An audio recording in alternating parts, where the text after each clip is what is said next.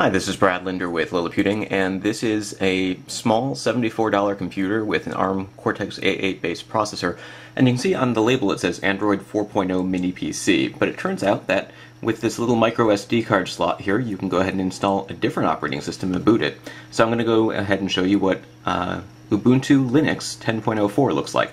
This is a fairly early build. It's designed to run off the SD card, and it's actually designed for a different device with the same processor, so there are a couple of interesting quirks, but for the most part, things seem to work. So let's go ahead and plug it in and turn it on. So it's plugged in, the light goes on, and let's take a look up at the monitor.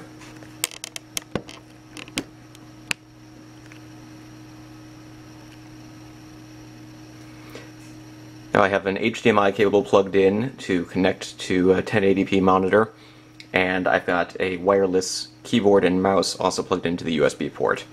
The device has 4 GB of RAM and 512 megabytes of memory. And you can see pretty quickly we get sort of the basic Ubuntu look here. An on-screen keyboard also pops up so that you can enter your username and password even if you don't have a mouse and keyboard, which I do. Now this is a pre-compiled image that somebody else has created, so in this situation I need to log in as root, and the password is Ubuntu, and you can find instructions for installing this at Liliputing.com. It'll sort of walk you through the process of preparing the SD card and loading the Ubuntu operating system. Out of the box, it's not even going to support wireless, but there's a very simple command that you can enter, hit restart, and then you've got wireless working. Now there are some quirks. I've noticed, for instance, that the shutdown button just doesn't work at all. The system locks, the keyboard and mouse stop working, but the device does not shut down, which is interesting because in Android there also doesn't seem to be any easy way to shut down this device other than simply unplugging it, which feels kind of like a strange way to go. For some reason on my monitor here you can see that some items are not fitting on the screen, but if you know where they are, you can sort of get your reset button and lock screen and other settings, and from here we can access all of the options. So I've got wireless connected, although you don't feel like loading that.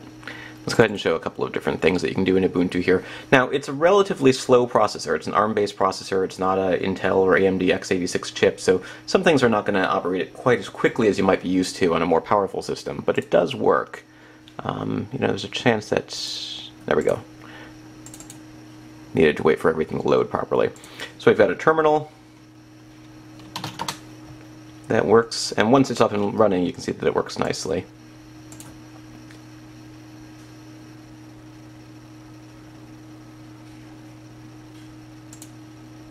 I'm just going to load some lightweight applications here so we don't have to wait too long for them to work.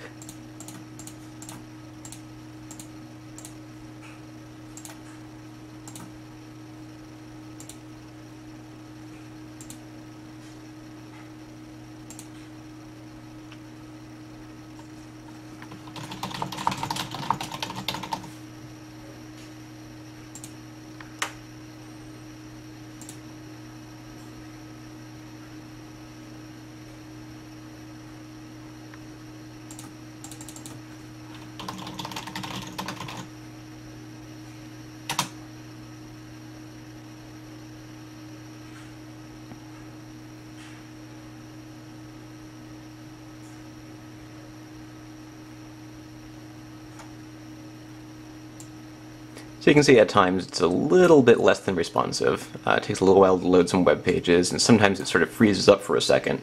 But for the most part, it works a lot like a computer that you would have bought 5-10 years ago. It doesn't have the fastest processor around, but it really is probably faster than a lot of computers that you're using in, say, the early 90s or maybe even the late 90s. And it's capable of running a full desktop-style operating system. Let's go ahead and open Office, which is probably going to take a little while, because it tends to be a pretty resource-intensive application.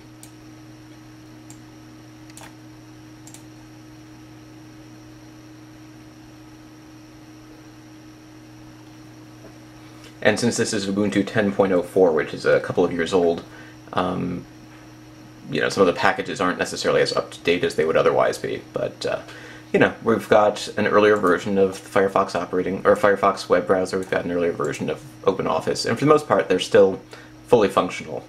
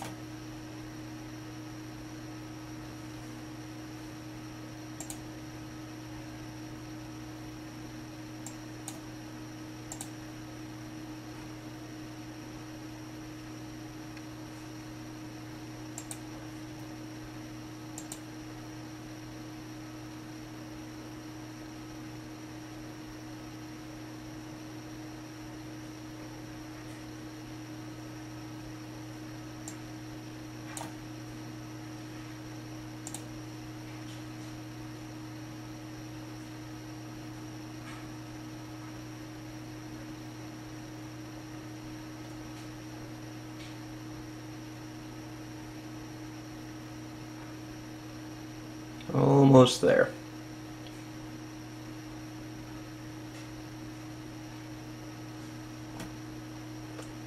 Now, as I mentioned, you can go into the system menu here and use the restart button if you need to restart the system for some reason, but shutdown doesn't really seem to work properly.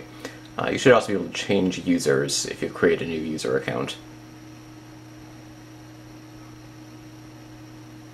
And we've got OpenOffice up and running.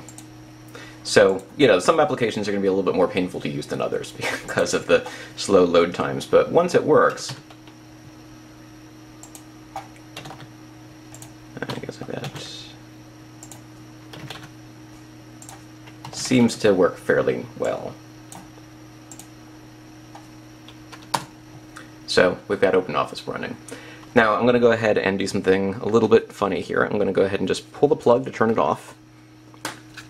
Pop out the SD card, and then we're going to plug it back in, and now it should boot into Google Android.